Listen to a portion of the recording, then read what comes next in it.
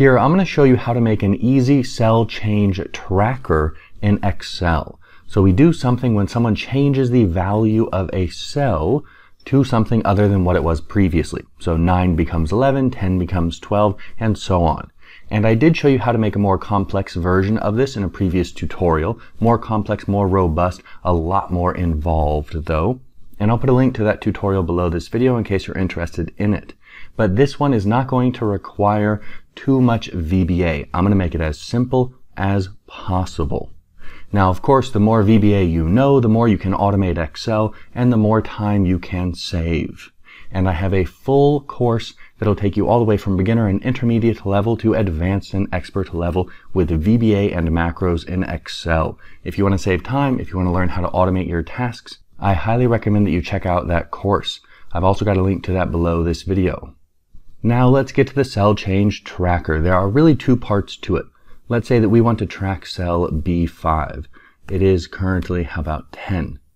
And if someone changes it to 11, we want to do something. And the part that we have in the worksheet is to track that change. So let's color these two cells right here. This does not all have to be on the same worksheet, but I'm going to put it here on the same worksheet to make it a little bit easier. So what you want are two cells. Let's call this one previous, and how about this one current?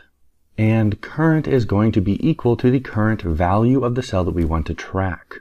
And this one is going to be the previous value.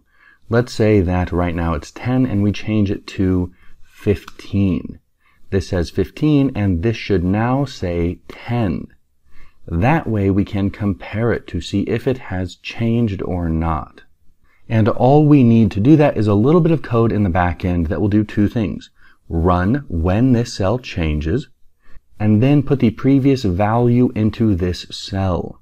And then of course after that you can run whatever code you want to run.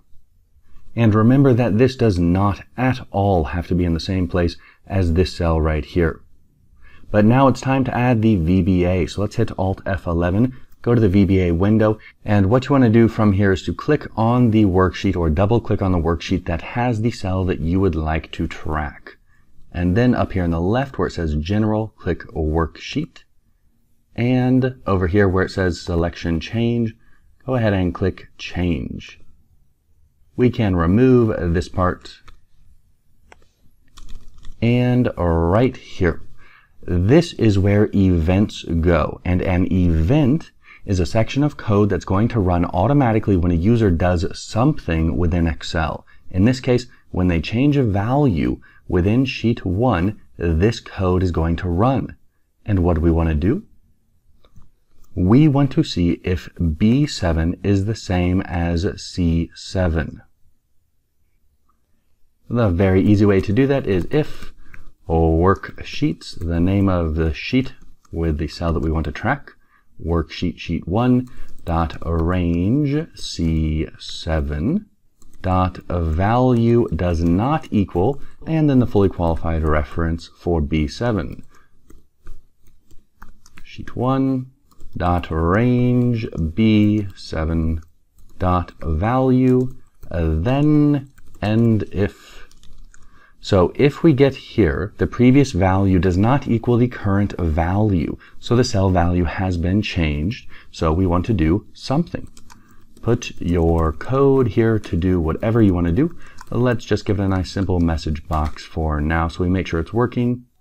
And now we just want to set B7 equal to C7. So set the previous value equal to the current value. And we can copy this guy to do that. And set it equal to C7. So I just changed the range reference right there. And this is all the code that you have to track the change and to update it. But we need one more little thing to make sure that we don't end up in a continuous loop, because this runs every time a cell is changed, and we are changing a cell right here. So we do application.enable events equals false, and set it to true at the end. So that says, hey, don't run events anymore while we are in this event. and then we run some code, and then we set it back to true so it can run the event if it needs to in the future. And back to the worksheet, let us set this equal to 15 right now. Nothing should happen, but now let's change it to 20 up here.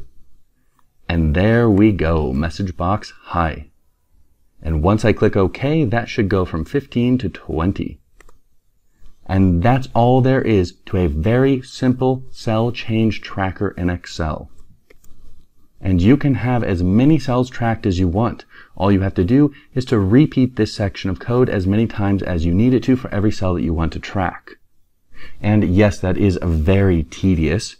And if you want a simpler yet more complex way to manage this, check out my other cell change tracker tutorial, which I have linked below this video, and also check out my full VBA course that'll teach you how to automate pretty much everything you need to automate in Excel. It's going to make your life so much easier. And I've got a link to it below this video, and you get email support with me when you're taking that course in case you get stuck on anything.